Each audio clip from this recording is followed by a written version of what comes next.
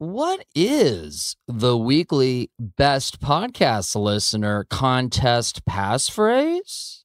Well, I'm not going to tell you this early in the podcast. Free stuff. Want some? Want free stuff while also supporting this podcast? Then head on over to markromanempire.com and click support. Discover free stuff from companies like Coffee Bean, Farmer Boys, Uber, and Lyft. Plus, groovy products and services from all our sponsors. Healthy lists that keep growing. Before you buy anything, make sure your purchases count. Take advantage of select offers while knowing you are helping me record one more podcast. MarkRomanEmpire.com, click support. Want $5 while supporting this podcast? Try Cash App. I did.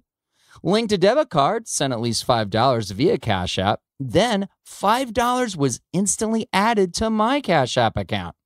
Use my code WKXRVBX to support me and earn $5 with Cash App, available in your app store. Sponsored by Vegas 90210, Lieutenant Frank. As hired by a California Highway Patrolman for a CHP Lieutenant promotion luncheon. As hired by a wedding party in Vegas to escort bride and groom from limo to the Bellagio. Lieutenant Frank. Hollywood Cap. Beetlejuice, Ron Burgundy, more. Your Halloween holiday party? Got any characters of Vegas 90210? Book one today at Vegas90210.com. You know, like the Tory spelling vehicle. But, as Jeff Garland likes to say, hello, nurse. And we are go for podcast. Spreading the news like mayonnaise on toast. Gary, I have a mission for you. Flux capacitor? Okie dokie. But let me tell you about that time I drove a cab. Money that's something, chicks that read. I want my more TV. First, you're not on TV. Podcast. Now, that is some weird and wild stuff. Did you know that, Ed? Yes. Well, Ramen attended Juilliard. I attended Hillsdale. I'm a graduate of the San Francisco Comedy College. I've traveled the Midwest quite extensively. I lived through The Big Short and had a pretty good time doing that. I've seen Pat Robertson jabber about 167 times, and it keeps getting funnier every single time I see it. Not to mention the fact that you're talking to a subversive. So what do you think? Do you think I'm qualified? Oh, well, I think we'll need to pray about that. And ask your father. Shut up, Marilyn! The Mark Roman Empire. Also, a podcast. It's showtime! Help, I need somebody. Help, not just anybody. Help, you know I need someone. Help. When I was young, was so much younger than today. I never needed anybody's help in any way. But now these days are gone, I'm not so self-assured. Now I find I've changed my mind, I'm open up the doors. Help me if you can, I'm feeling down. And I do appreciate you being round. Help me get my feet back on the ground. Won't you please, please help me? That was my Markioki of Help by the Beatles. I don't think it had an exclamation point, but I feel like you got to read it that way. Because it's not just my singing that desperately needs help. Help is what nurses deliver professionally. But sometimes nurses go rogue. Ersilia Pompilio is one such nurse. And my guest today on the pod. Oh, hi there. I'm Mark Roman. Mark who? Mark Roman, like the Empire. Jesus, after this past week, I think we could all use a nurse or a vacation. But we do have that midterm election coming up. Our American right to literally shuffle the congressional deck. All of it. But more on that on the election special next week with Ace Katana of Ground Game LA.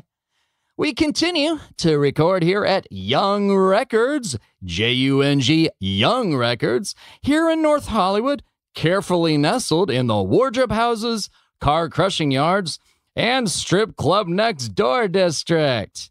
Doris is on sound because hashtag it takes an audio lady. Finally, Doris, welcome to the Mark Roman Empire. Also a podcast. How's things?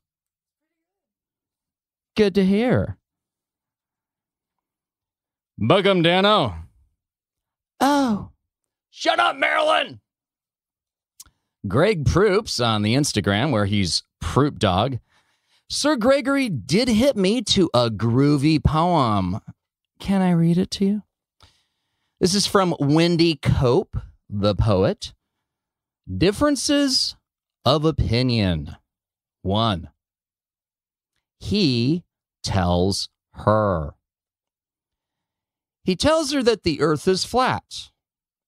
He knows the facts, and that is that. In altercations fierce and long, she tries her best to prove him wrong. But he has learned to argue well.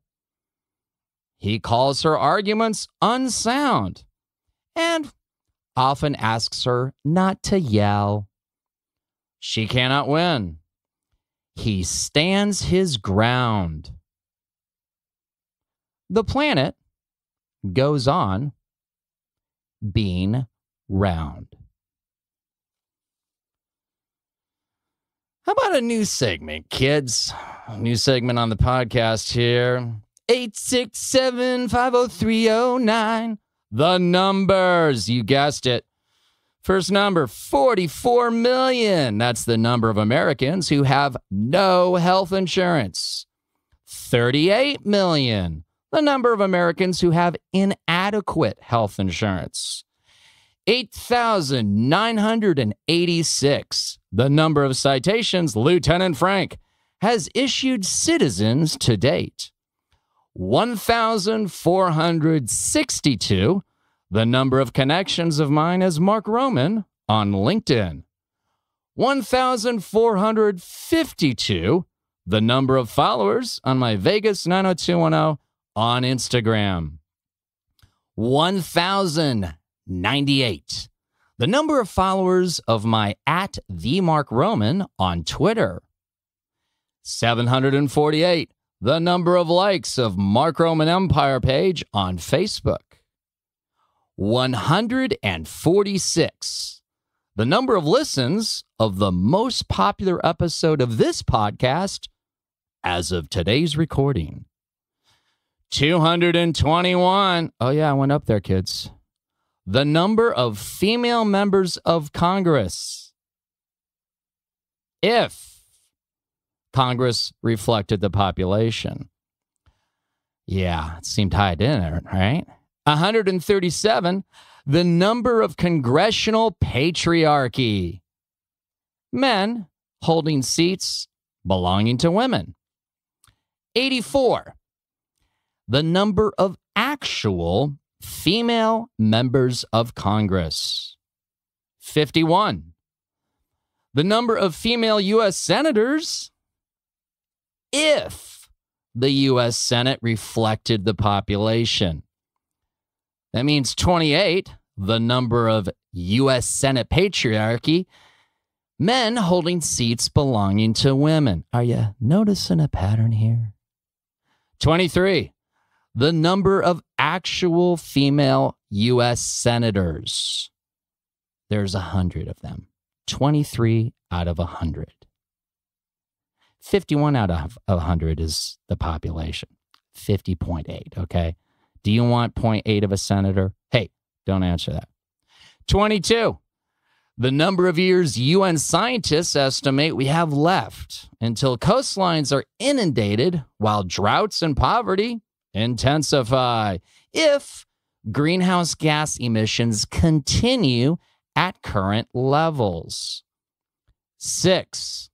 The number of the day, a Tuesday, in November of the election. We got another new segment on the podcast. A lot of firsts today. Wow. Yeah. Did you get the memo? Breaking news. This just in. Lee Koch. See him in the new trailer for Clint Eastwood film The Mule. I interviewed Lee and we talked about working with Clint Eastwood on podcast number 6. Deborah Hayden. She and Mars Robert. Mars, I'm sorry, buddy. I know Deborah told me when I meet you in person one of these days, okay, you'll tell me and it'll stick in here forever. I'm pointing on my head for those of you who are visually impaired while listening to my podcast, which would be all of you. Mars, can we just call Mars? Mars and Deborah accepted the award for Best Film at the Planet 9 Film Festival for their work in the film Scumbag, now streaming on Amazon.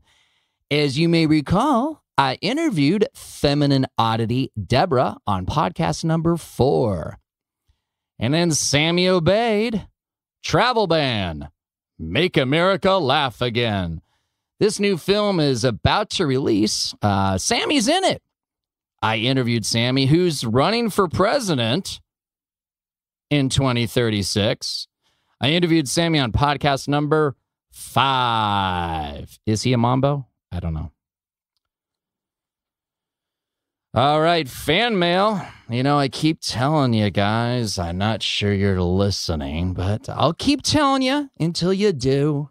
You can write the podcast at romanpodmail@gmail.com. Perhaps you, dear listener, yes, you listening right now. I'm talking to you. Yes, you. Yes, you. Perhaps you can be the first. But we got to settle for other ways that people react to me, okay? I guess that's what we're going to do every week here. That's okay.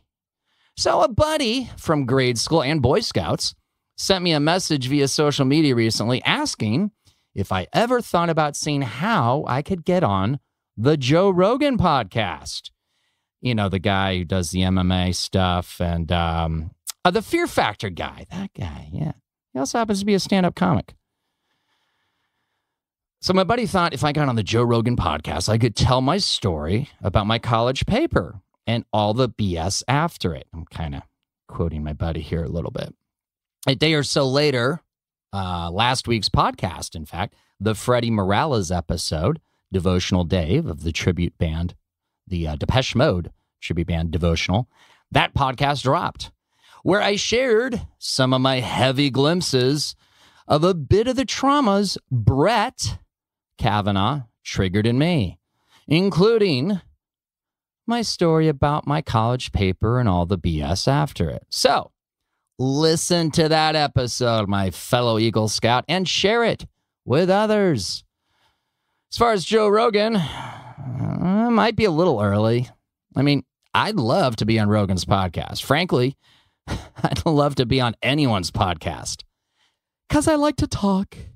And I wouldn't mind the exposure as it's early days here on the podcast.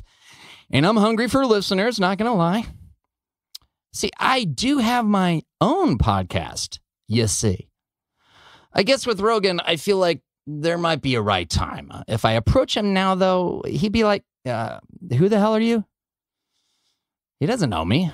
I mean, he knows some people who do know me, but they don't know about the Hillsdale stuff. They just know the Lieutenant Frank and Rainbow Tactical Leg Warmer stuff. I guess it's all about matching the right story with the right feel with the right moment. I imagine as this podcast gets more steam and I can maybe get back into doing some stand-up comedy, I'll become more of a known quantity here in town. I mean, I'm no Elon Musk. Rogan's not seeking me out. yet. But if someday I do a set at the store or the Improv or the Laugh Factory and I happen to run into him, who knows? Well, there might be an opportunity. I don't know. What I really need to do is get my story down. That's a fucking process. It's taken decades just to get to where I could write my poem, Son of Elmer Gantry's Bitch. Trying to find the funny in all that and translate that into an act I can perform on stage for a few minutes for drunk people, that's a fucking excruciating chore. But I'm doing it.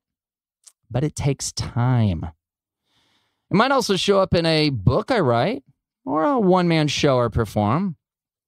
All further stuff, it takes time and resources and energy. I know it's in me. It needs to be expressed. And it will. Right now, for me, my podcast is the thing.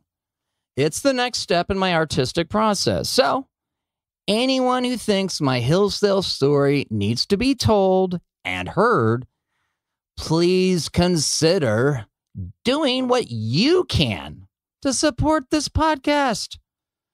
Go to markromanempire.com and click support. I'm serious. I'm a working artist. I'm not asking for donations. I'm not. I've created artistic stuff of value. Hey, if you dig what I do, just consider buying my art.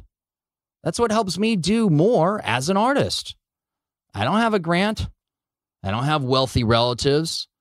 I'm just a working artist.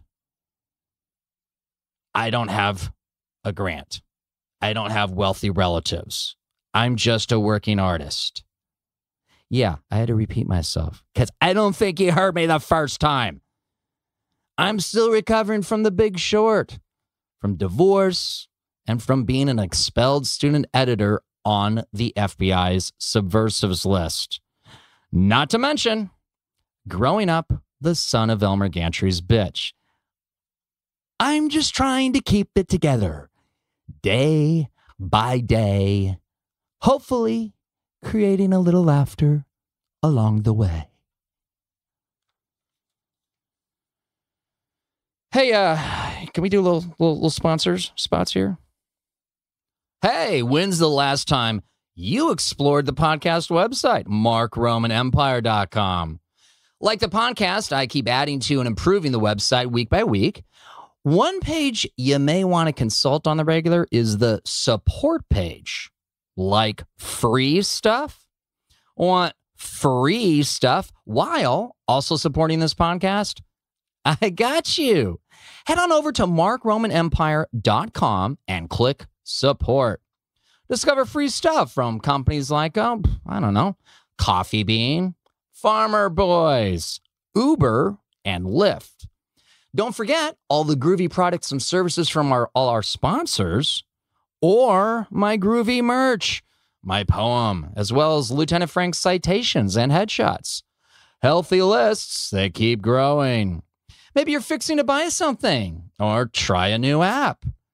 You don't even know how the purchase you already planned could at the same time support this podcast.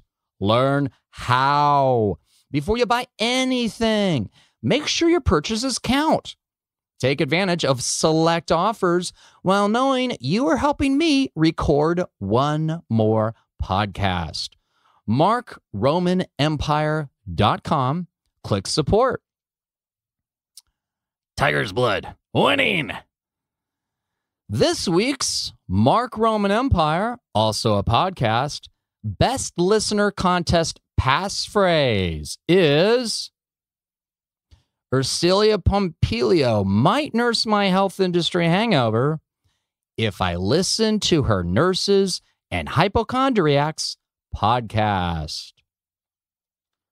The Mark Roman Empire, also a podcast, is sponsored by Eladon Designs. There's got to be a better way to travel with your shoes. Now, there is. The trademarked Ultimate Shoe Bag by Eladon Designs. Travel your shoes easier. Up to 8 pairs at a time, many styles to choose. To view the commercial and demo video, go to elladondesigns.com. Hey, save 10% when you use discount code ROMAN at checkout. elladondesigns.com. Also sponsored by Fire Your Boss and Build Your Empire. A new talk by yours truly, Mark Roman. Whether you are self-employed, work for someone else, or lead a group seeking to make the world a better place, you'll want to hear what I have to say. I'm a subversive. I'm a survivor. I'm a SAG-AFTRA working artist in Hollywood. I was ruled a celebrity by a federal judge years before I ever set foot on a comedy stage or a Hollywood soundstage. Empower yourself. Empower your team. Discover how to innovate, doing what you love. In spite of the economy, child custody battles, multiple PTSDs, and those with the power to add a kid to the FBI's subversives list. Doing it all while feeling like Charlie in the Chocolate Factory. Just happy to be here. Consider speaker Mark Roman's new talk, Fire Your Boss and Build Your Empire. I am Mark Roman. For more information, including fee and no fee options, go to themarkroman.com and click speaker. Okay. Did you hear? Did you hear? I snuck it in there. The best listener contest passphrase, which kind of begs the question, what is the weekly best listener contest? Glad you asked.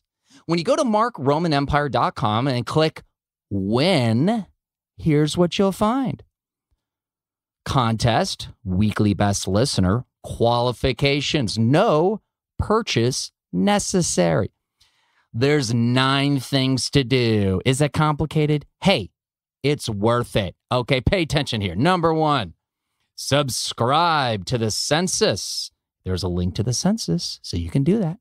Number 2, print the MRE, that's Mark Roman Empire, podcast flyer, also a link there, so you can print that flyer out. Number 3, you'll want to post that printed flyer to a groovy visible location, like social or bulletin boards in real life, okay? Community, park, office, etc. Number 4, take a selfie with your posted flyer. Number 5, post on Instagram, Facebook, or LinkedIn with the hashtag Mark Roman Empire. Just one hashtag, okay? In front. You know how to do hashtags. I don't need to tell you. Well, some of you.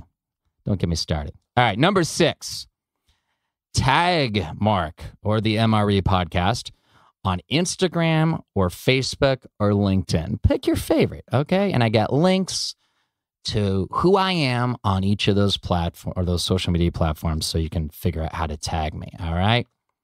Number 7, like or follow Mark or the Mark Roman Empire on the social media where tagged. Number 8, reply to the week's census email. Are you getting that?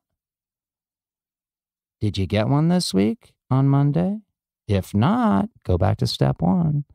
Anyway, back to step 8. Reply to the week's census email with 2 things.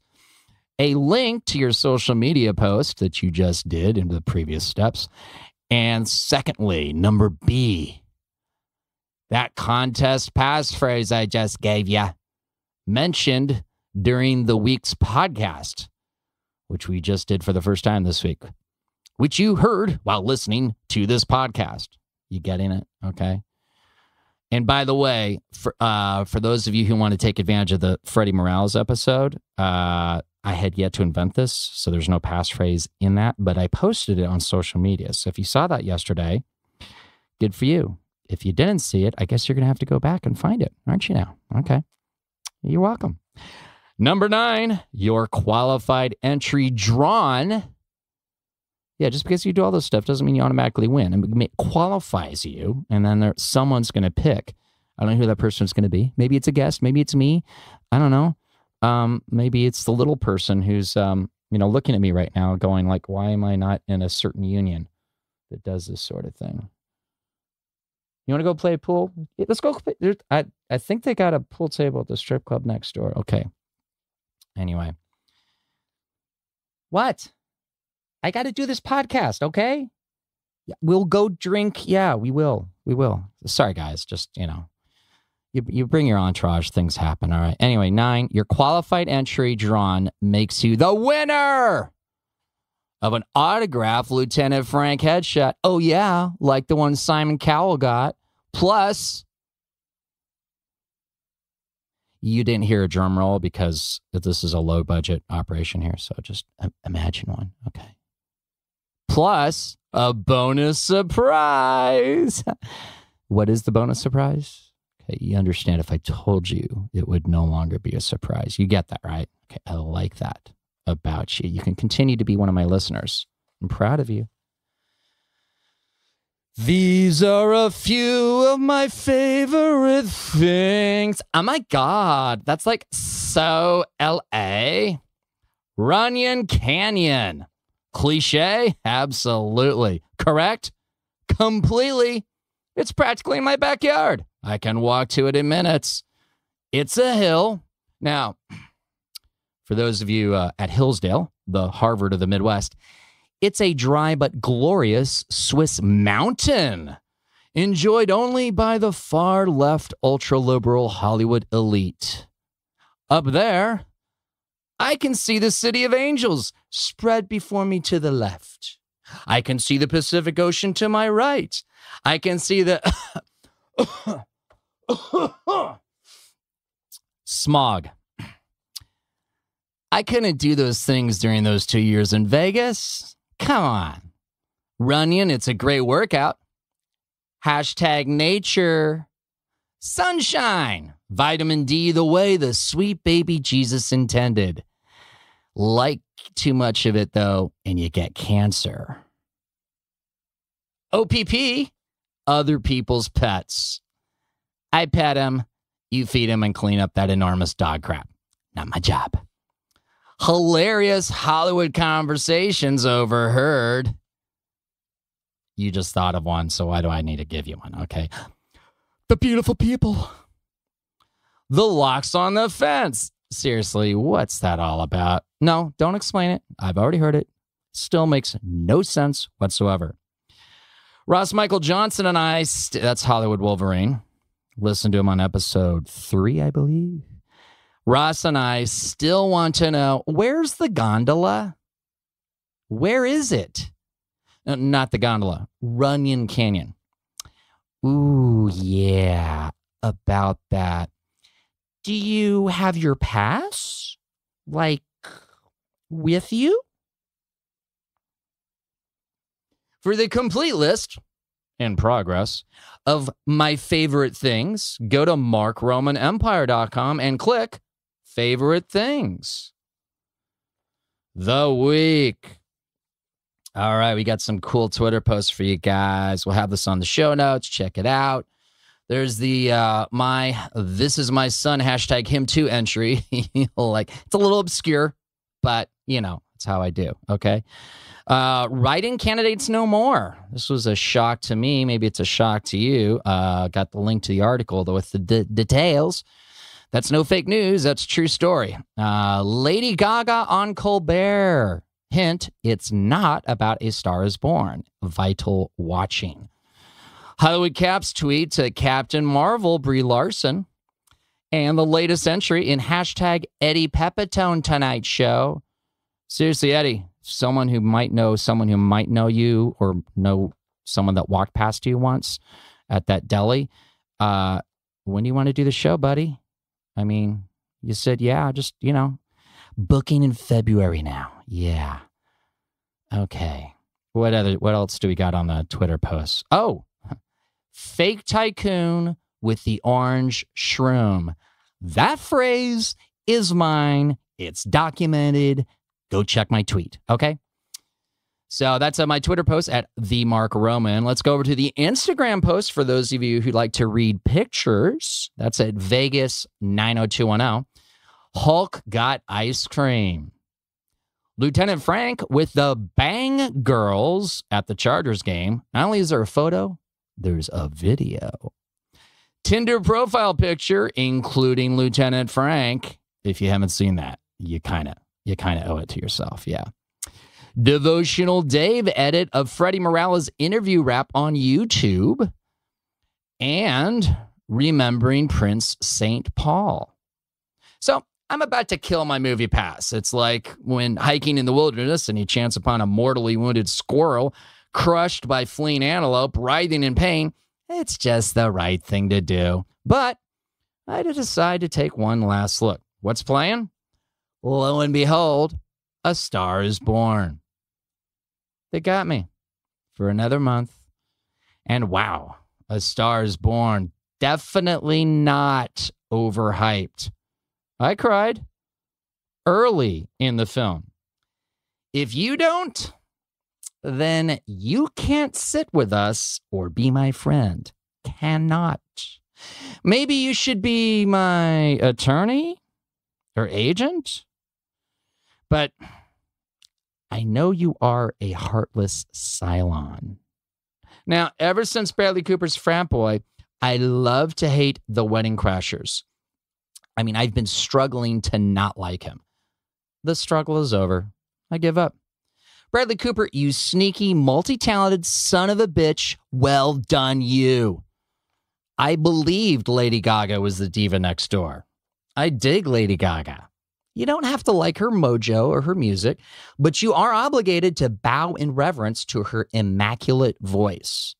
And I believe that Dice, oh yeah, the one and only Andrew Dice Clay, that Dice knew a guy who knew made guys. And that in spite of all his, what I do, is his character loved his daughter. Did we need Sam Elliott to make it better? No. But he did. Sam could read Ryan Seacrest's psychiatric file, and it would sound like medically induced butterflies carrying you to a neverland of milk and honey and manly unicorns and bourbon that tastes like champagne.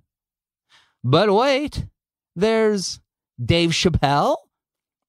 You'll wish the best neighbor you ever had was even the tiniest fraction of I got you, as Dave's character. Such great actors, such great economy, pacing, breathing. Brad Cooper brought simplicity back, and it crashes into you like a stampede of horses storming across the prairie. You just got to go see it. Even if talking about it annoys Bill Burr on tour. Where can you see me next? Well, Lieutenant Frank cameos on Hollywood Boulevard. They happen.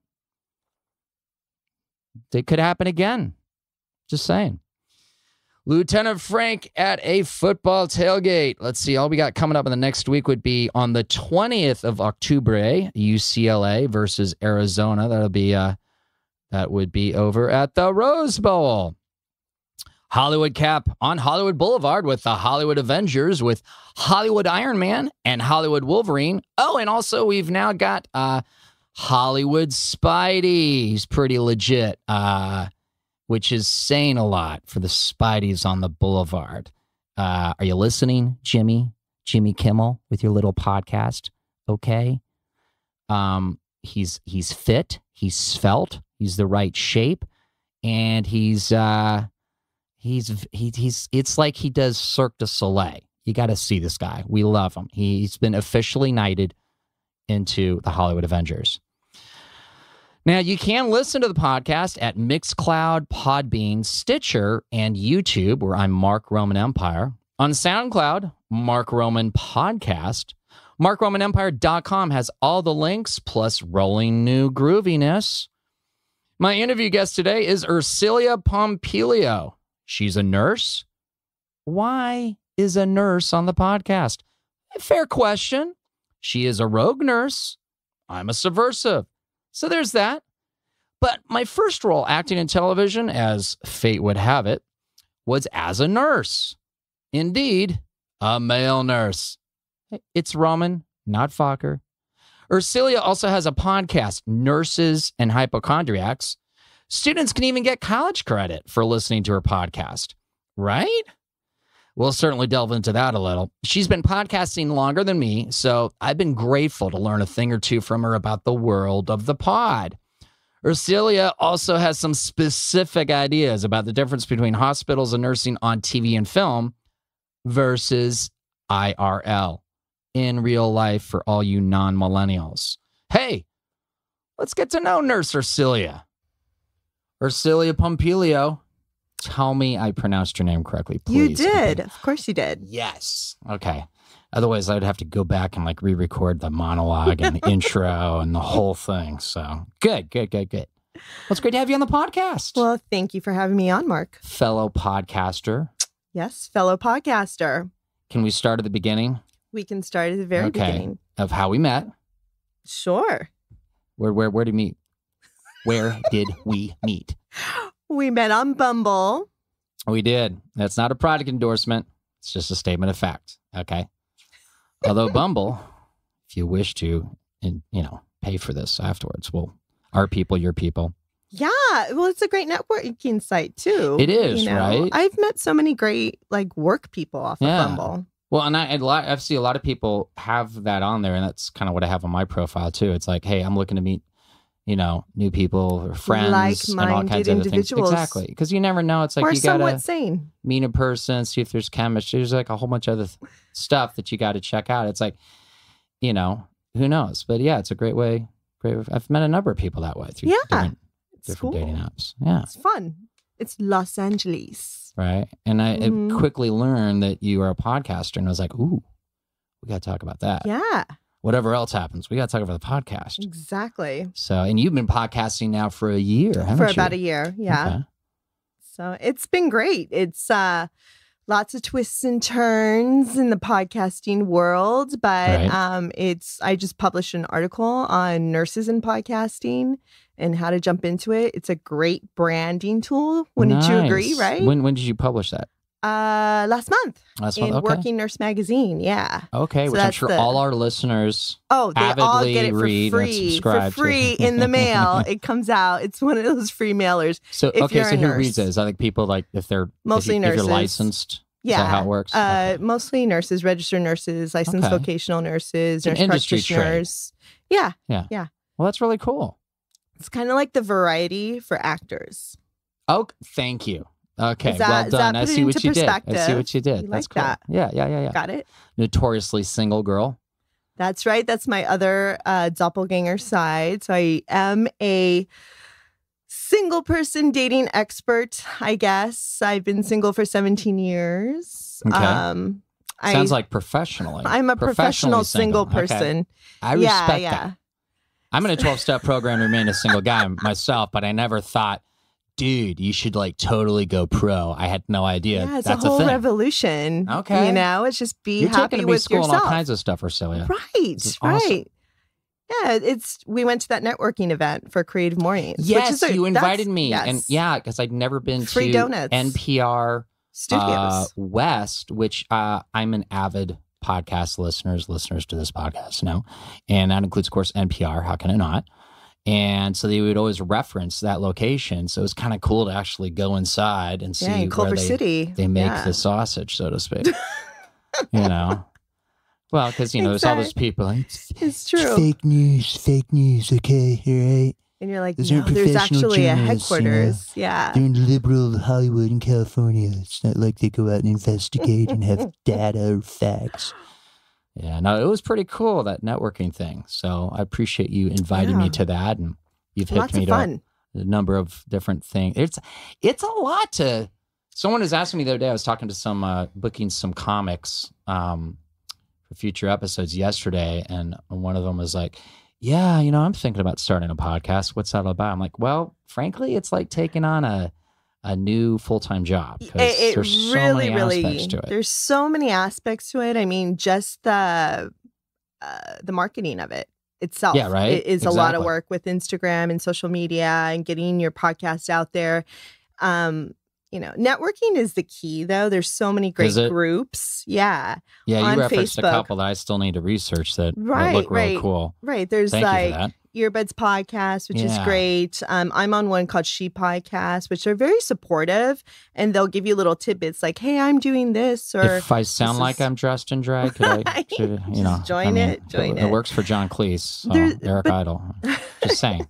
Okay. True. It's the thing to do in Hollywood, right? Isn't that what you don't make it until you dress in drag? Isn't that what they say? Is that? It's very Illuminati. Is it? Oh, yeah. I don't know.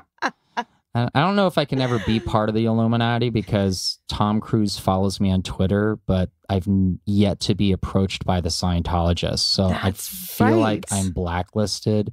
Maybe it's because I'm on the FBI subversive list, which I know they know.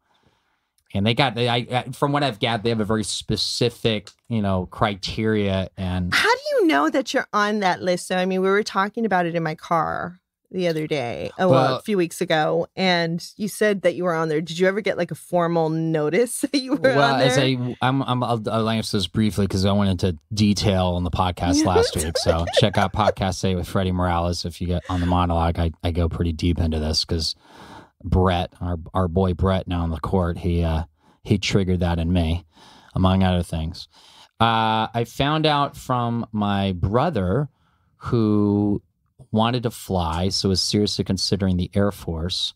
I was dealing with multiple PTSDs, having just been kicked out of college, so I thought a really good idea was to join the Marine Corps. So I got into the delayed entry program, and of course my Marine Corps recruiter instantly, being the good salesman that he was, found out about my brother, and then he found the exact thing he needed to say to my brother.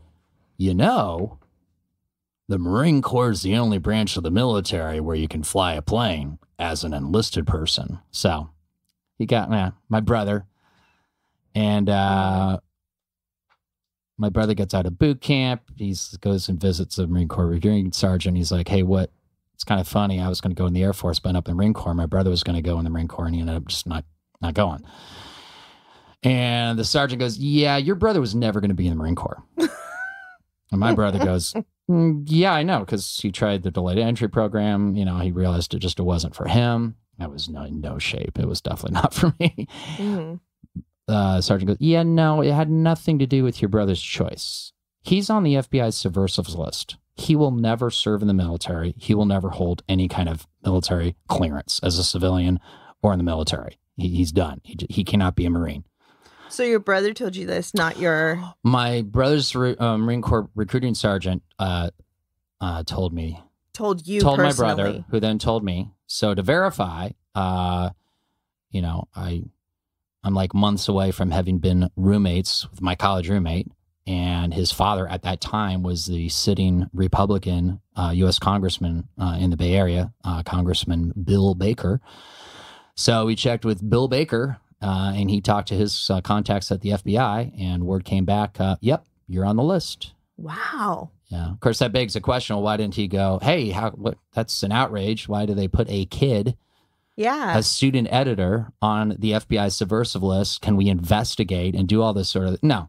But that kind of tells you a lot of what you need to know about Republicans and political conservatives.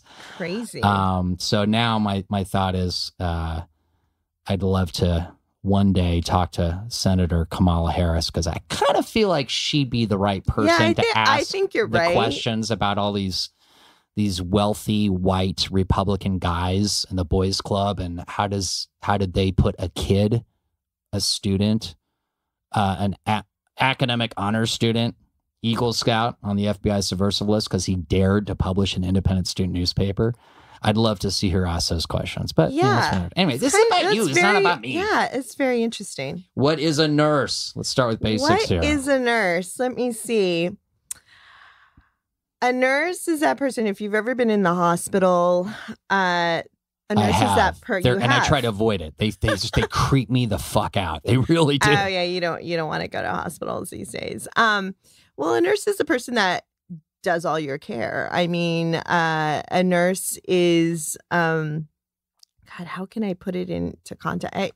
I've been one for about over 20 years, and I don't even know how to describe it. So nurses are very empathic. They'll do majority, probably over 90% of your care if you are hospitalized. Okay. And it depends what unit you're on. Nurses can take care of anywhere from 1 to about 6 patients now. I think that's the law. And so the doctors will write the orders. More than 6, sorry, I mean, interrupt you, but I must make sure I understand this. If it's more than 6, there's a law that says that's too much. It should be capitated. It's like class size. Yeah. Huh? Yeah. I mean, when I started nursing, I was taking care of about 10 patients. Wow. Yeah, 8 to 10. And my nurses it sounds had like about a lot, 30. but I don't know. What would you that's consider a lot. as a number? It's a lot because you're doing all the care. I mean, you have a nursing assistant if you're lucky, and they'll do all the bathing and changing of the linens, diapers, adult diapers, whatever.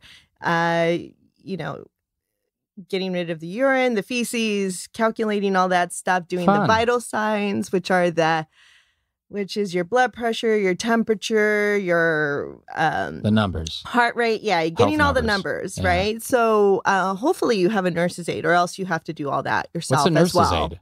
So that's what the nurse's aide does. So they're your assistant. They're a nurse's assistant. So they'll do all the scut work that I just explained. Did you say scat work? Scut. Scott work. Scut. SCUT. What's that? Just like, you've never heard of that phrase? Scut work? I have not. It's just like I'm that guy. It's just the bad job. The clean. It's just you're like the low yucky man. Stuff. Yeah, the yucky stuff. Low man on the totem pole, I guess you want to say. Gotcha. So the nurse will go in. Because men can be nurses too. Of course, yeah. I didn't say. Am I talking in a female context? But frequently we said low man. So. Oh, okay. The low person on the totem pole. So yeah, you just do all that. It's called scut work. What would you say is the ratio right now of male female? It's still really low. I think. I think it's about 10%, to tell you the truth. 10, maybe 15%. I was just looking at some data the other are males. Okay. Why do you think that is? It's still pretty new, it's still a pretty new profession for guys to be men. nurses? Yeah. Yeah. And it's for many, many years, it's always been a female profession because females tend to be more empathic, caregivers. But now more and more men are getting into the field, and they usually tend to go into the emergency room or in the intensive care. Okay. Or sometimes the operating room as well. So those are the main areas that you'll see male nurses. I was in the emergency room. I was a male nurse. Right. I was a male nurse on TV. Yeah. On TV, your NBC's Trauma. Yeah. We shot on Treasure Island up in the Bay Area before I came down to LA. It was weird because they had this elaborate set of a hospital emergency room. And I'd been in hospitals before, and they always creep me out. Like there's just this vibe. I can't describe it. I always hated them. And that vibe was gone. And seemed really odd because I felt really comfortable. Mm-hmm. But I think part of it too is my first time ever being on, it's effectively a soundstage. And this was like the beginning of my entertainment career. And I was going like, wow, I think this is what I'm supposed to do. This is so cool. A male nurse on TV. I started into my first TV was, and I did TV before film. I was a male nurse on TV. That's cool. How many NBC. episodes were you on?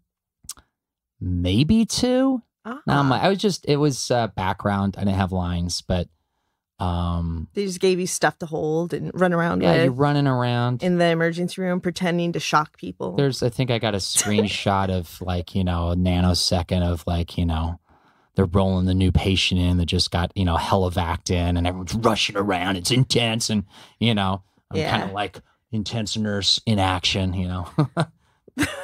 wiping the frame for a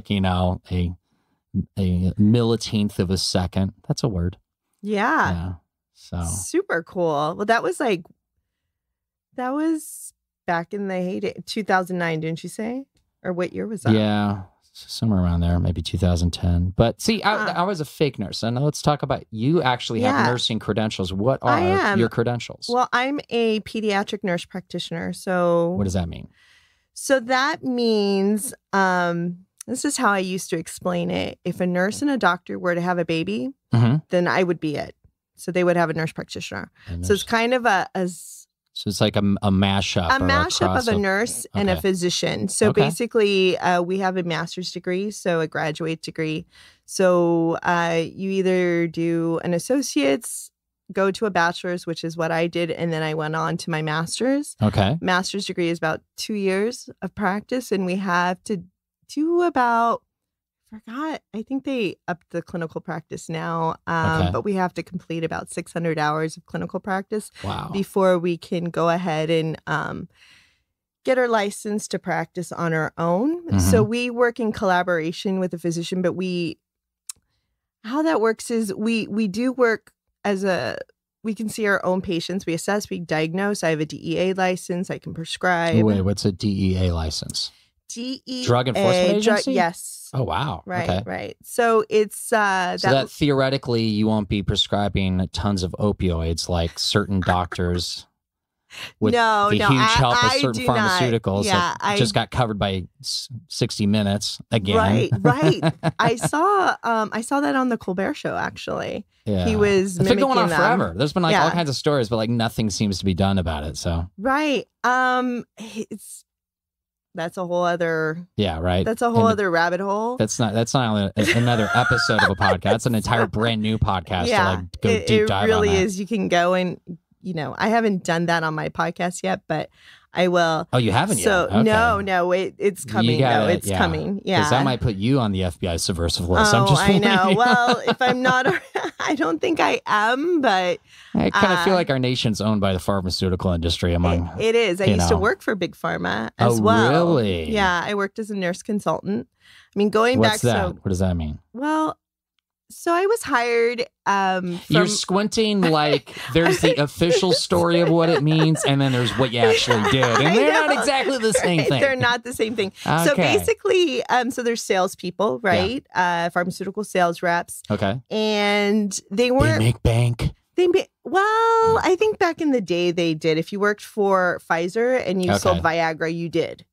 I remember before The Big Short that a lot of people would leave the mortgage industry and went into pharmaceutical. Yes, because you could make well over 150,000, almost 200,000. People were paying off their mortgages, buying homes, and but then now not really. They were legit drug dealers. Yes, especially in the opioid crisis at the beginning and the mid to early 90s going on. Those people, and I don't even mean that as a derogatory phrase. I mean, it's literally you are pushing drugs. You are pushing drugs, that technically happen to be legal-ish. Right.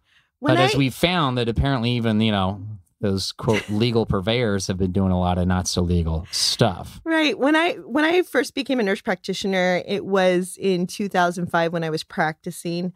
Okay. And I had all these pharmaceutical reps coming to me because we had so many new vaccines that had come out. So they had these pharmaceutical dinners, and you go to these big steak dinners that they paid for at like a 5-star restaurant. And so you watch somebody before they take you to the ski resort or a luncheon. That's when they were starting to cut it off. Like the feds were really getting on them and just because I would get free textbooks, which were $100 each plus, or just I'd get Starbucks they're literally every day. Bribing you as a professional in the industry. Yeah, and the doctor that I worked for a private pediatric practice, and he didn't want to see them, so he just sent them all to me. So I became friends with them. Sure. And so one of my friends, whenever we'd go to a networking event or whatever, I would tell people, I was like, yeah, I save lives, and she's my drug dealer. How did she react? She did not like that very much. Ooh. She's like, I sell vaccines. I sell vaccines. I sell vaccines. I make the world a better place. I save lives. I'm like, all right. Okay. That's your strong. You're sticking to it. We get it. Well, and I would see these people in their nice little suits and their free cars and their free gas cards. And, and that's all they would do is take people's stuff like food and drink and free gifts, and I was like, I want to do that too. It reminds me when I was in the mortgage business, we'd have these title and escrow company reps, and that's the same kind of thing they do because they're schmoozing because they're trying to get your business. Yeah, and it's funny how people like that are considered by a lot of polite folk you know, at events and dinner parties and cocktail moments, like these are solid citizens. Oh, I thought so So if you say too. I'm a pharmaceutical rep, people are like respectful and they're like, oh, wow. Nobody ever asks a pharmaceutical rep what I get asked all the time. Oh, wow. So how's the acting going? Oh, yeah. You know? And No they one should ever be asked asking me that to these people. when I was a mortgage They're broker. crooked. Oh, how's the mortgage brokering going? It's like, Yeah. oh, wow, you're a mortgage broker. Wow, yeah, I just bought a house. I'm getting a second house. You know, oh, I got my investment person. Da-da-da-da-da-da. Right. And I feel like it was the same thing with the pharmaceutical It's rep. pretty much, yeah. They have all their T's crossed or And I's dotted. yet, they're doing this sordid stuff. Not all of them, but they're very, very crooked. They're very backstabby.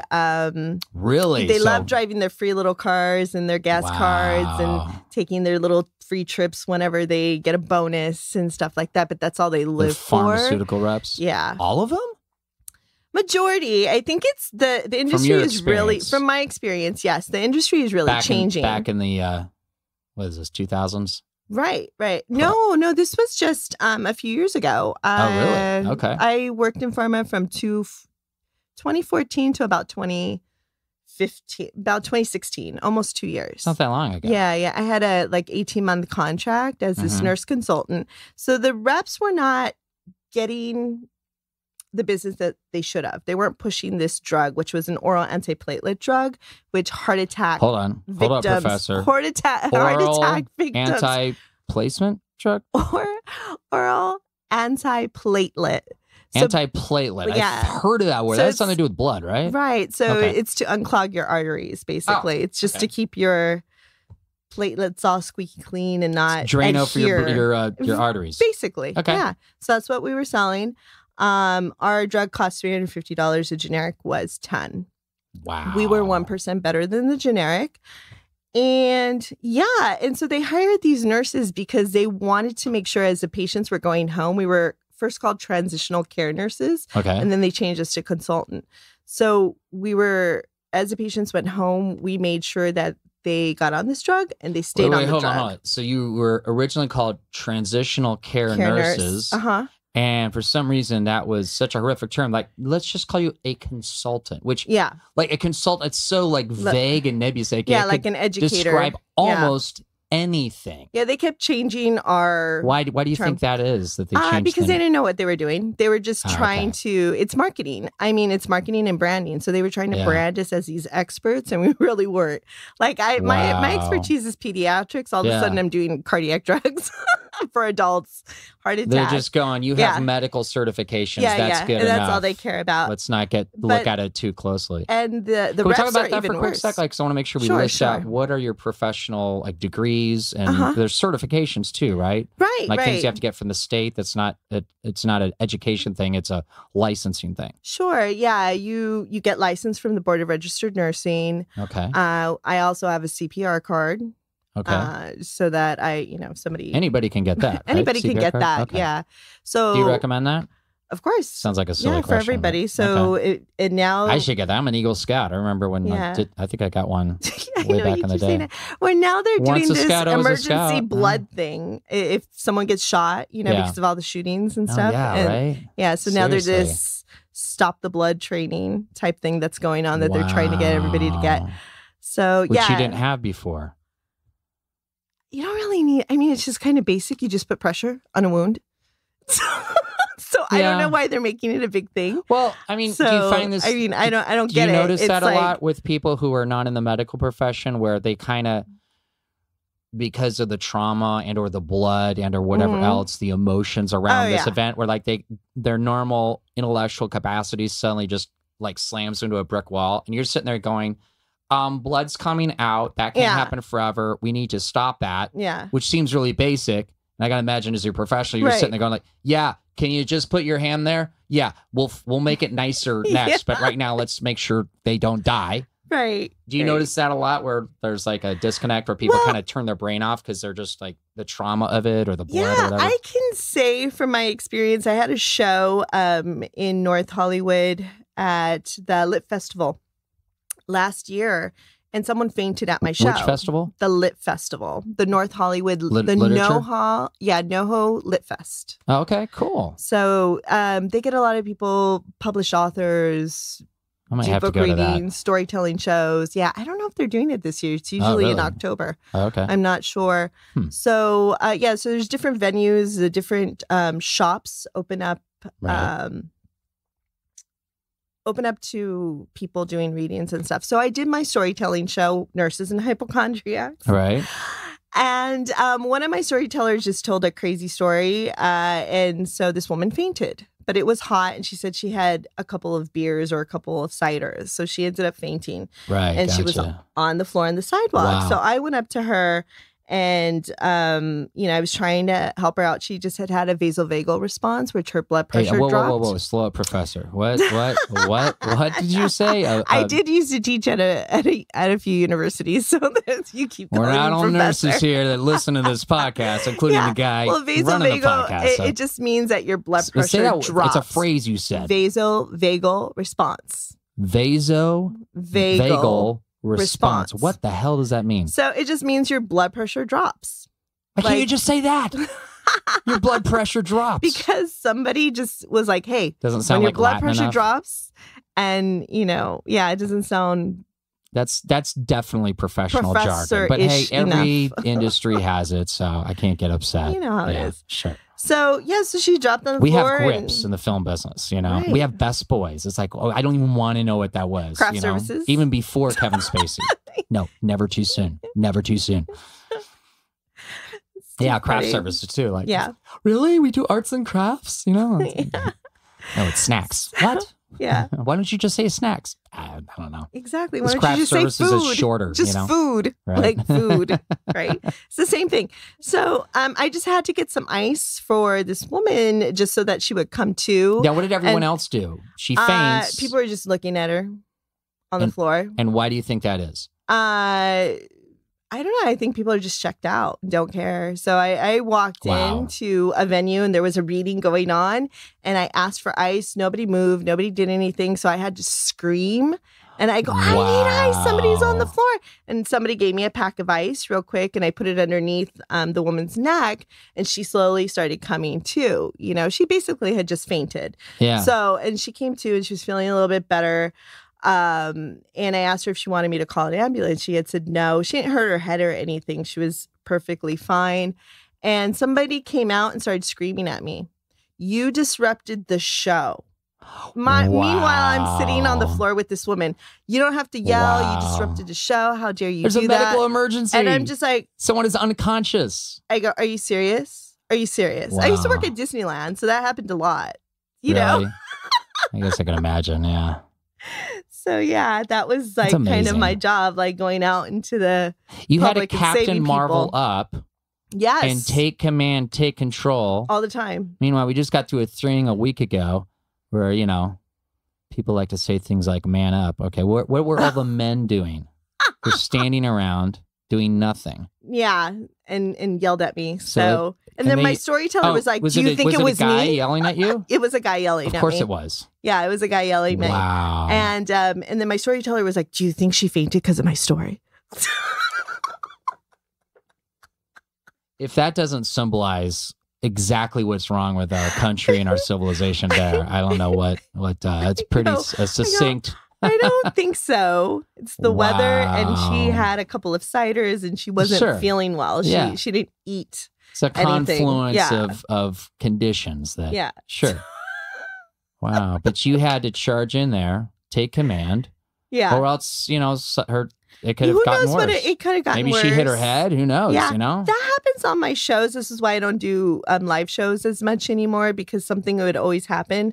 Medical. Are you serious? Yeah. In Denver, we did a There'd show. There'd be a medical emergency while you're doing a live. Wow. In Denver, we did a show at a bar called the Bicycle Cafe, which is cool. They have That sounds cool. Yeah, they have a bar, a bike of course they do. Fixing place, and then but that's awesome.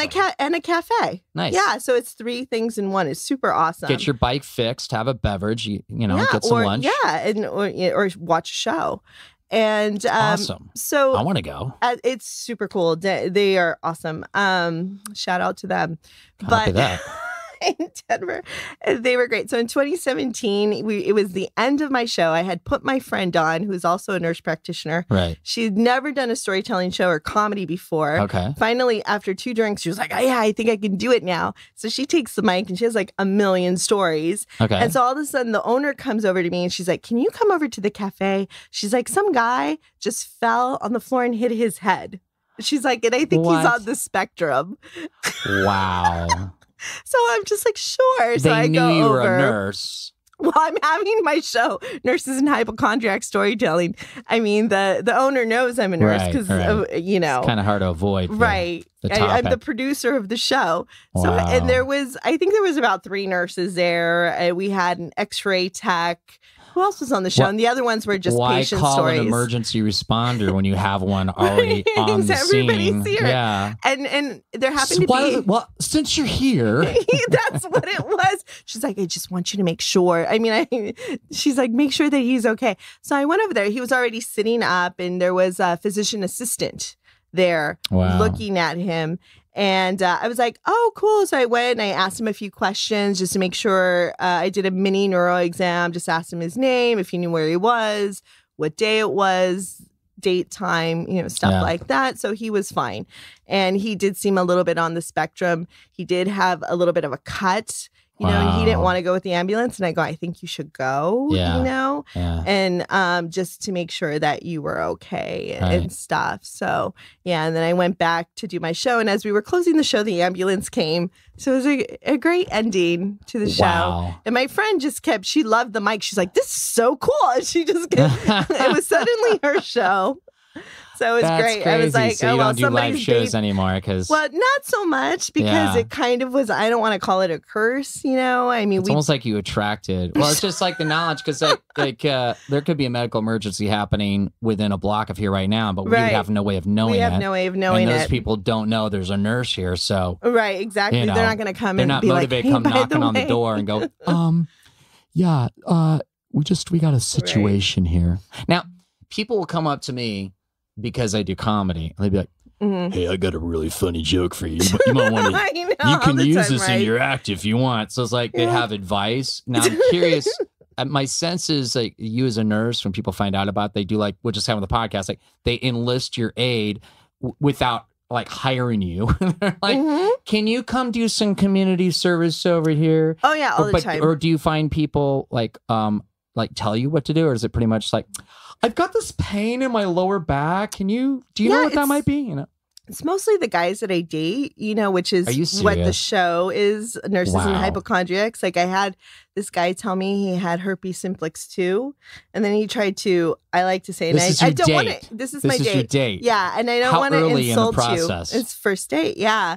So he's like, I just got to tell you. Why not? I'm positive for herpes too. And then he was, it's good that he's disclosing. I mean, that's the morally right thing to do. Right. And he was trying to get me to have sex with him. And he was like, sure, why not? It's no big deal. Like you just wear a condom. Everything's great, and he's, and like I said, I don't want to insult you, but he was mansplaining what herpes 2 is to me. Wow. How would that be insulting to me? Because I said mansplaining. Well, it's accurate. It happens. And I've done it. So you're not insulting me. You're just going like, yeah, that happened. It continues to happen. He was like, it's no big deal. Like you just get like, it feels like the flu, this and that. And I just was like, my eyes were bulging out. And he's like, but I told my other date and she was okay with it. I'm like, you had it. First of all, you had another date. Second of all, was she also a pediatric nurse practitioner that has a DEA license that has treated herpes simplex too? Right? You're like, sir, put down the shovel. Back away. Okay?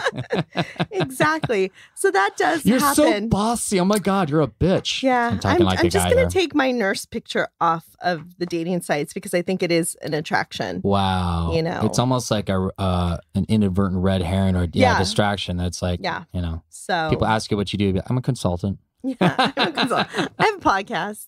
That's it. Yeah. So what's it about? It's about stuff. I don't know. Do you listen to podcasts? Yeah, I didn't think so. It's all right. Hey, what should we eat here? Yeah. But then they get addicted. They'll listen to my podcast. They get addicted, and then they have to come tell me their story. Oh, by the way. The creepy groupies. Lovely. Yeah. Wow. You'll get them, I'm sure. Oh, thank you.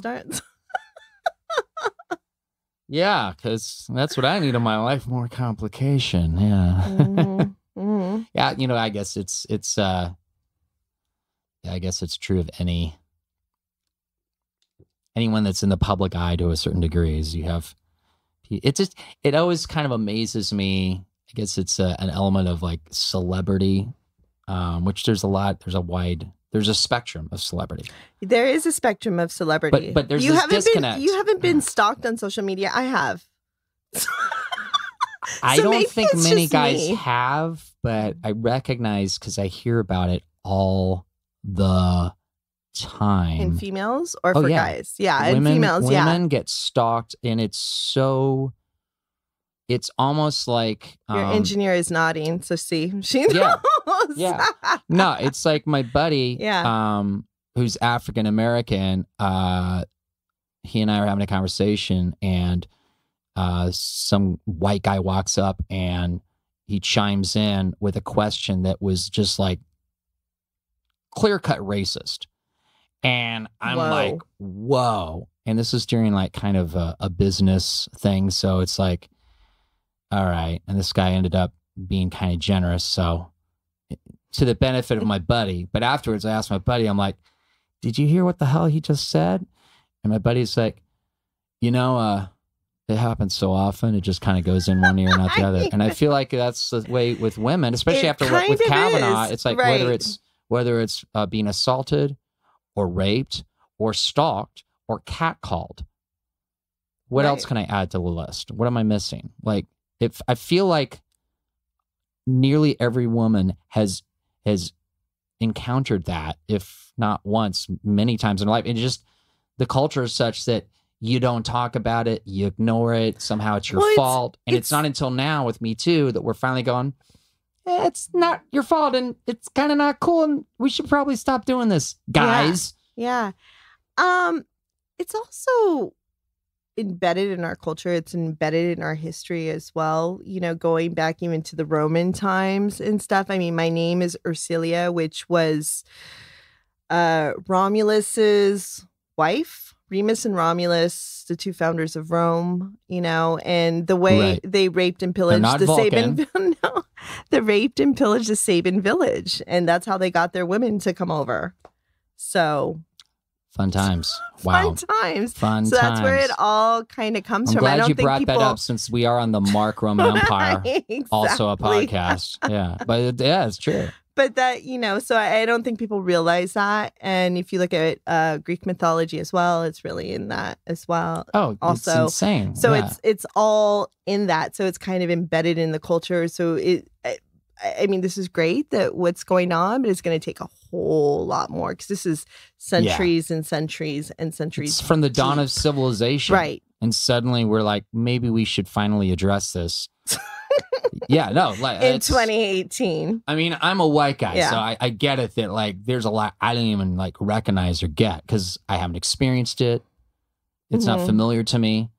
But I feel like it's incumbent on me to fucking listen for a second and not get all defensive and all, oh no, how does this hurt me? It's like, I'm a dude. I'm not the one who's being hurt here. Right. And there's this whole process that's going to have to unfold, and it's probably going to take a very long time. So yeah, I agree with that. What would you say if there's a guy listening right now who's like, and you're a nurse, a guy listening right now who thinks, what could I do to make things better so women can feel safer and a little bit happier, just in general, living in society? What could these guys do? I think it's just be themselves. I really feel, I was on another podcast, which was more of a dating podcast, and we talked about this, and it was two males that were the hosts. And the thing of it is, I don't think men know what to do anymore, you know, how to approach a woman. And you'll see on social media, they'll be like, hey, beautiful, you're so sexy, you're so gorgeous, you're so this, you're so that. Well, how do you know that you've never even met the person? So there's a lot of love bombing, you know. And I think it's just be normal.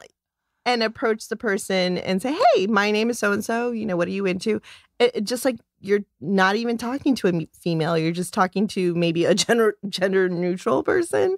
Right. I don't know. You know, I don't know what the solution is. I think, you know, men have been taught through rom-coms, you know, and you should know this, you're in the film industry. For those of you who attend Hillsdale College, rom-coms are romantic comedies.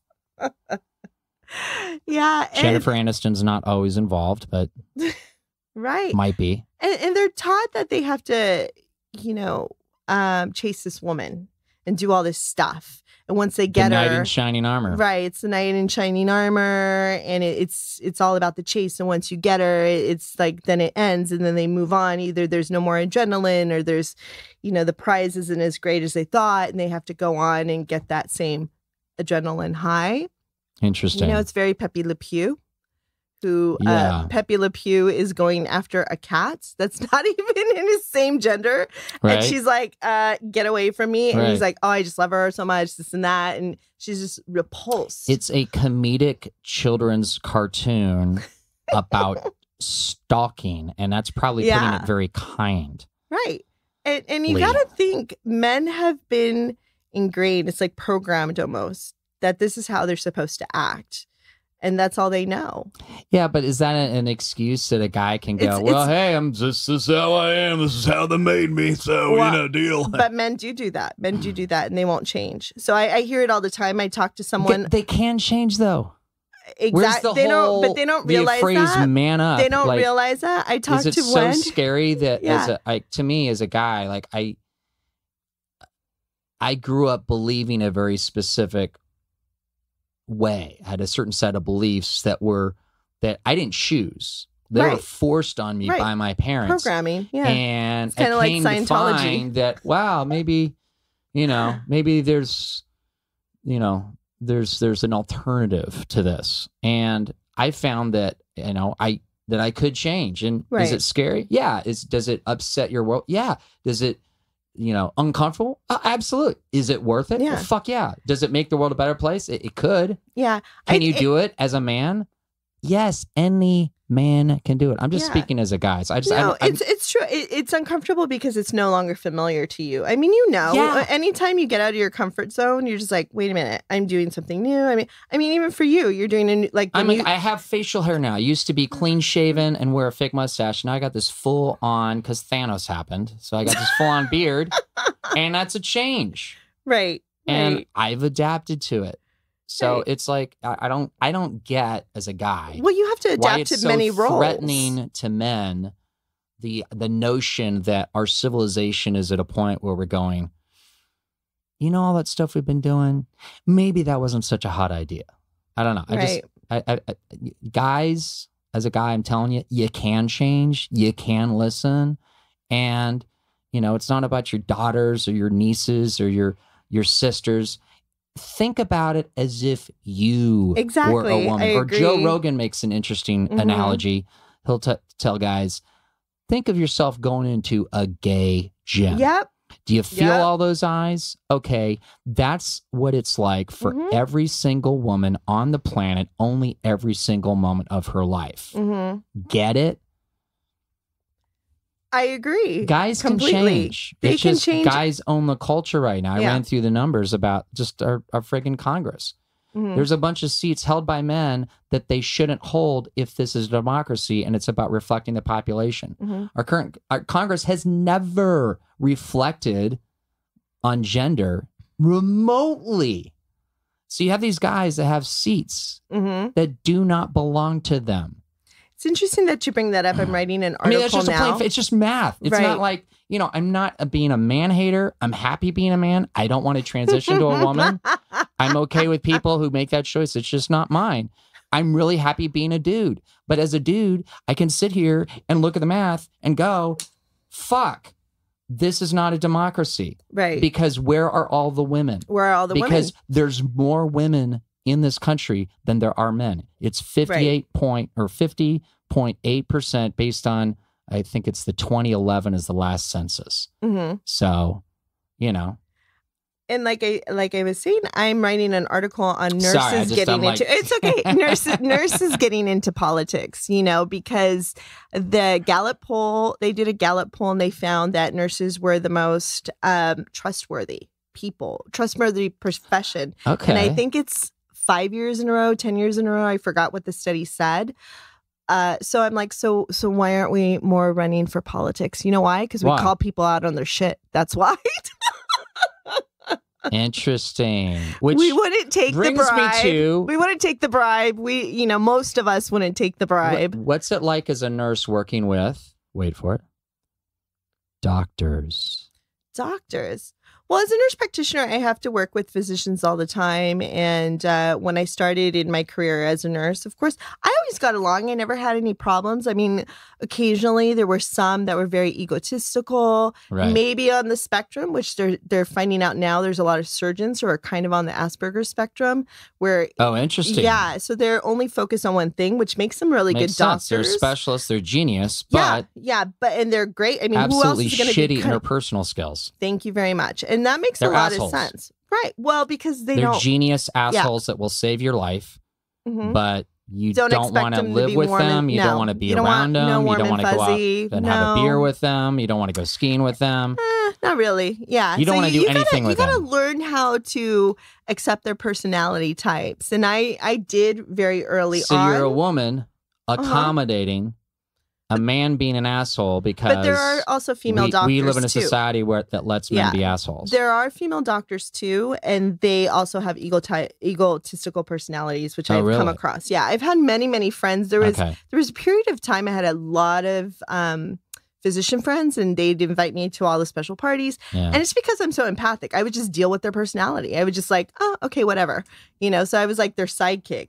I was kind of the Robin to their Batman, Gotcha. So that's kind of how it is. And if you're that type of personality, you know that this person has to be the one in charge. This person has to be the one in the room. This one has to be getting all the attention. And once you're okay with that, you're just you're whatever. Catering and accommodating. Exactly. So that was my personality, And as a nurse practitioner, I have to work with a lot of them. I tend to get along with them very, very well because I have to be able to call them and ask them questions a lot of the times, if I have an admission going into the emergency room, stuff like that. I was afraid this was going to happen. We're running to the end of time. And we got to talk about your podcast. So let's wrap with it because I listened to your first episode, which as podcast creators, we all hate that.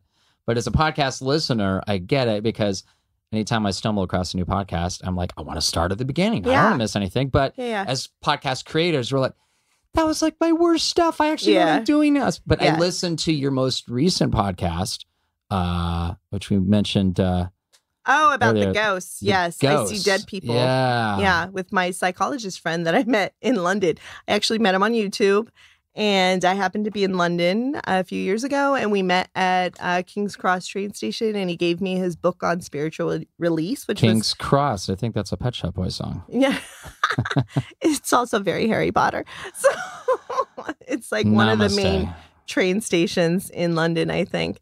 Anyway, British. It's British. And so he gave me his PhD study work and very interesting. So I just had him on the podcast for our Halloween episode, and he's doing paranormal research in hospitals on physicians and nurses seeing apparitions.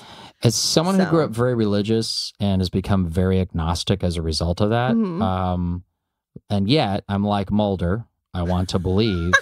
I found I know, it's a dilemma. What do I do? I have 1 foot in, 1 foot out always. So I'm very scientific. Science has a lot that has been covered, but there's a lot that has yet to be addressed. Exactly. And we probably lack the tools or the capacity to do that yet.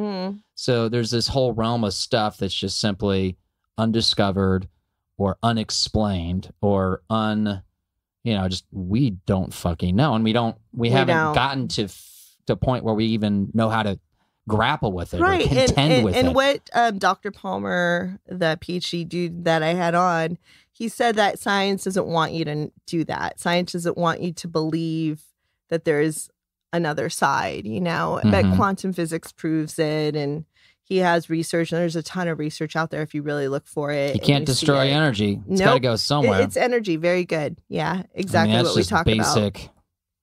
Yeah, that's what it is. It's energy. Yeah. So how I started with my podcast very quickly. I know and your podcast is called Nurses and Hypochondriacs. What's a hypochondriac? A hypochondriac is a person who believes that they're always sick or there's always something wrong with them. Like they're always having to get medical attention or always having to, I mean, with Google, everybody's a hypochondriac now. You think that you have these symptoms, you think that you're sick, but you're really not. Right. So, I did a lot of research in nurses in the media. I attended several conferences at UCLA. I've written a few articles on nurses in the media. So I really love the topic on how nurses were being seen in the media setting, just like your role on the trauma, and they're not being seen as they should. Like doctors are in that role, like doing all the care for the patient, and the nurses are in the background, like you were, which is not really the case.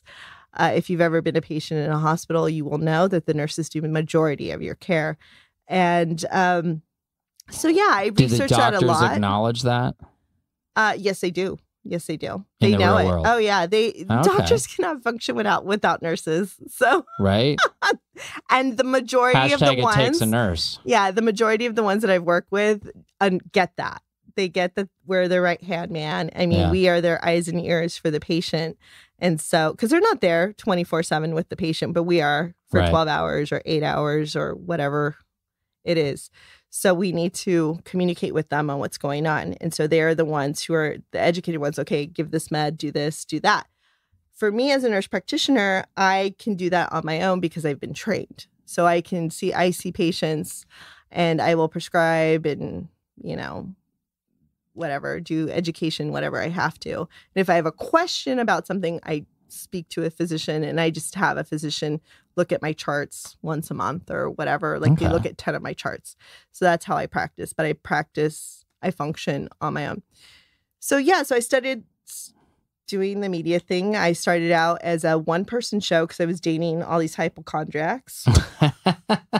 So I did 3 performances. Then I did 5 performances at the Fringe Festival as a storytelling show. The Hollywood Fringe Festival. The Hollywood Fringe Festival, yes. So I got several patients, actual hypochondriacs, nurses to come on and tell their stories. We did 5 performances. We have 13 performances total. The 2 in Denver. Oh, wow. Right. With the event, the medical situation. We just did a mental health. I collaborated with a friend and we did a mental health awareness show called Admitted. So about people's psychiatric hospital admissions. And I started giving continuing education units for people who would come to the show. I was just going to ask you about that. So this is crazy. So people can listen to your podcast and they actually get college credit. Well, they get 1 hour of credit going towards their license. So nurses in California. Oh, your state licensing. Yes, their state because we have to do. That's valuable. And we have to do 30 hours of education every 2 years. Oh, so, continuing education. Right. So they could clock in and listen to the podcast for an hour, usually 45 minutes to an hour. So I'll give an hour of credit. That's what I need to do for this podcast. I need to make this podcast continuing education. You should. It is an education of what's going on out there. I mean, the podcast that I'm doing here, it's, my example is Mark Maron with his WTF podcast, which arguably has become the new. He was just in concert. Did you go see his show? No. No. I think this past weekend. I saw him. I was with a buddy at the Comedy Store a few months back, and we were kind of off to the side near the front, and he was like sitting there waiting to go on as Pauly Shore, of all people, was introducing him, which I think was one of my I think that was probably one of the best moments of my life, to see Mark Maron fidgeting, enduring Pauly Shore, Encino Man. Oh, wow. Bringing him up on stage, which he it's not the first time, because Pauly's mom, who's now passed away, may she rest in peace, Mitzi, the legendary Mitzi Shore, that's her club. And it's really? Now, oh yeah, and it's now. Oh, I didn't know that. It's now his. So. Wow. Oh yeah. Interesting. So yeah, we're Richard Pryor got started when he did, Live on the Sunset Strip. Yeah. That was at the Comedy Store. Wow. So that is pretty cool. Legends Cool have come out of there. facts. So, yeah, I mean, it's I learned a lot about about comedians, about actors, about musicians, about the nitty gritty ins and outs of what does it take to do something in entertainment when there's really no guidebook, and what guidebooks there are really crappy with people with agendas, and it's just either false information or it's wrong information, or and you have a lot of people that just they're incented not to tell you anything that's secrets. actually helpful. Right. So I found his podcast enormously instructive, and listening to his and other podcasts over the last decade has frankly that I, without knowing it made me, I won't say I'm an expert, but I feel like I have a lot of knowledge that informs my every decision with this podcast that I've created that I wouldn't have had if I hadn't had that experience. So I think it's listening to the right podcast is absolutely valid continuing education. I agree. I bring on like storytellers, comedians as well, actors, activists, and we talk about hot topics. I'm available. Yeah. No, I totally want to have you on. I do have an idea. Okay. So probably since you're an actor who played a nurse, I have a friend who's a nurse who plays an actor, who is an actor. A nurse who is an actor. Yeah. Okay. So do you see that? So I was thinking about that. I love it. Let's do it. So I think that would be a fun one to have both of you on. So much more I wanted to cover, but I think we got some of the key things. So where do people go to listen to your podcast? I'm on Podbean and iTunes. So Nurses and Hypochondriacs. You turned me on to Podbean. I'm on the Podbean too. Oh, are you just you're on Podbean now too? Yeah. I like Podbean. It's not bad. Good stats. It's not bad. I like the stats. Yeah. So it's easy to use. So Apple Music. I need to get on that. iTunes and Podbean. So that's what we're on right now. We're on some other Swedish platform, which I don't even know how I got on there. So we'll have a link in the show notes, but is there apparently there's a lot of hypochondriacs in Sweden. Is there a website people can go to? Yes, you can go to www.roguenursemedia.com. That is my nonprofit, my 501c3. Okay. Yeah, and also roguenursemedia.com. Okay. So I also have a clip on there of me, my Nurse on the Street bit, where I'm interviewing your people. My people? You weren't there that tribe. day. Your tribe. I think I saw that last time when I was healthcare. preparing. I didn't get a chance to watch it, but yeah. About healthcare, like it's I interviewed. Vimeo, right? Yeah, it's on Vimeo. Okay. I interviewed it's also on the website. So I interviewed Freddy Krueger, Darth Vader. RogueNurseMedia.com. Yes. So it has that little clip on there. And that was done in 2015. So it was fun. So Ersilia, thank you so much, Mark. Yeah, it was lots of fun. Nurse Ersilia, my sister podcaster. Well, that just flew by. Hope we covered all the important stuff, but I guess I'll pick up a little bit. I guess she's having me on her podcast, Nurses and Hypochondriacs. Looking forward to that, and she's just been a great pal, fellow podcaster, kind of showing me the ropes here as I'm the freshman, I'm the newbie. Hey, show notes are at markromanempire.com for any links or other groovy stuff that was mentioned. And thank you for your patience with that. You can listen on Mixcloud, Podbean, SoundCloud, Stitcher, and YouTube. Please follow, like, and share. Those really help our numbers and our metrics in getting new audience and advertisers. More platforms like Bullhorn, Spotify, and yes, Apple Music, what used to be iTunes, in progress. Discover how to support the podcast and claim your free stuff at markromanempire.com. Click support. Fire your boss and build your empire. My new talk for groups. Go to themarkroman.com and click speaker. All groovy ways you can support the podcast because no empire was ever built without a little commerce. Want special deals? Join my mailing list, the Mark Roman Empire Census. What kind of deals? Well, last week's census members enjoyed 2-for-1 on my autographed poem, Son of Elmer Gantry's Bitch.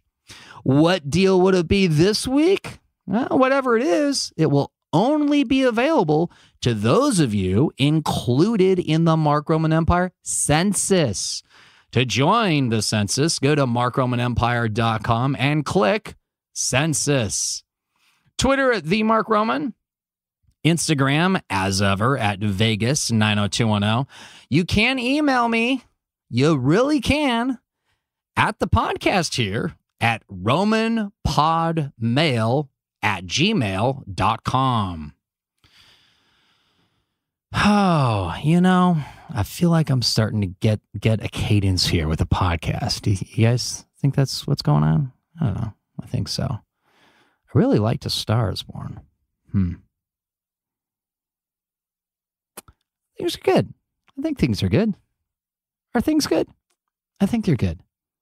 They're good. Yeah. I got to hike Runyon again. Farewell until next week. Remember Clownolin and Prince St. Paul. I am the Mark Roman.